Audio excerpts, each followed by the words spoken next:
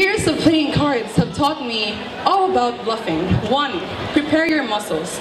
Don't flinch when the enemy holds a gun to your face. Pretend like it doesn't scare you. No, believe it doesn't scare you. Give yourself reasons not to be scared. 2. Close your eyes. Without shutting your eyelids. By that I mean close the windows to your soul. Show nothing of yourself. Show no flaws. Show no weaknesses. Keep your eyes open for theirs. 3. Misdirection.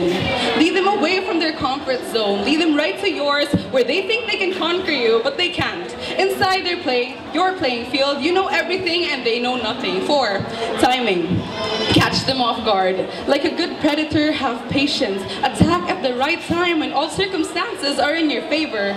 Bam, you win. Congratulations, friend. But then again, it's just a game of cards. Play to win, not to hurt.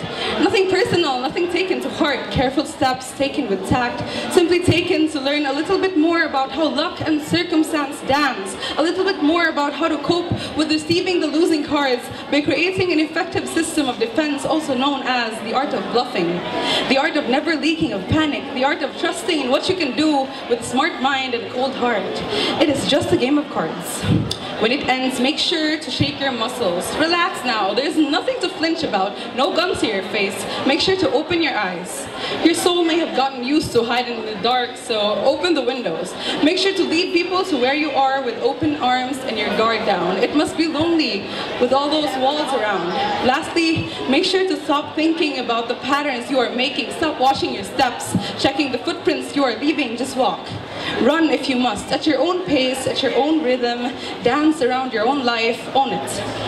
I know that you don't want to play anymore, that it is exhausting to constantly think about making all the right moves and you are simply tired of being exhausted. Self-control is more of a shitty excuse to be a coward than it is an achievement now, and you are hoping that the world is a less scary place than you believe. That deep down you want someone to outsmart you, win arguments with you on the topics of why you shouldn't give up on yourself and why not everyone is dressed in ulterior motives. I know all that playing must have been draining, but you can stop playing.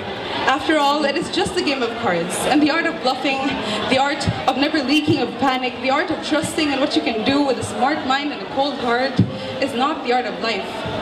That's all. Thank you.